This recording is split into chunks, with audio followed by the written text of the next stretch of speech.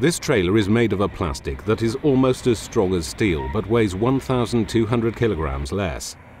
It's a green revolution in transport, because a lighter truck means more payload, fewer journeys, less road damage, fuel savings and reduction of emissions. Engineers from EPL Composite Solutions, an independent research centre in Leicestershire, developed the new material within the EU research project CleanMould. They used an innovative process to double the volume of glass fibres compared to other plastic composites. David Goodwin demonstrates the process on a sample. Glass fibre mats impregnated with resin powder are put into a mould.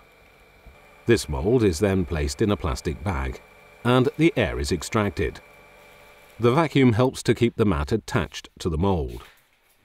Eventually, David places the sample into an oven, where it is formed at 200 degrees Celsius. In the oven, the powder resin melts into a liquid, which coats the glass fibre. Composite design allows you to mould in complex shapes, but also the very nature of our monocoque design philosophy means we've got big, flat, smooth surfaces, as opposed to a steel trailer, which is very messy underneath. There's a lot of separate individual pieces that affect the airflow. Software used for Formula One cars shows the aerodynamic behaviour of the new shape. After the heat is turned off 2 hours later, David Goodwin takes the thermoformed sample from the oven. The material weighs only 25% compared to a similar amount of steel. And at a first glance, also the quality and robustness of the sample seems promising. But could the new material also replace the steel frame of a truck trailer? To test the new material on the road, the engineers have built a prototype trailer from only one large component. A 20-metre-long oven belonging to the Navy in Portsmouth was needed to mould it, just like they had created their previous samples.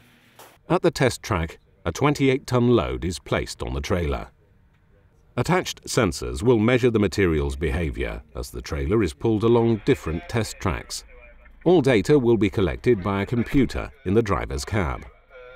These speed bumps have twisting forces on their structures, which strain the material. The aim of the test is to maltreat the trailer as much as possible. The composites, I believe, are ready to roll out into the industry now.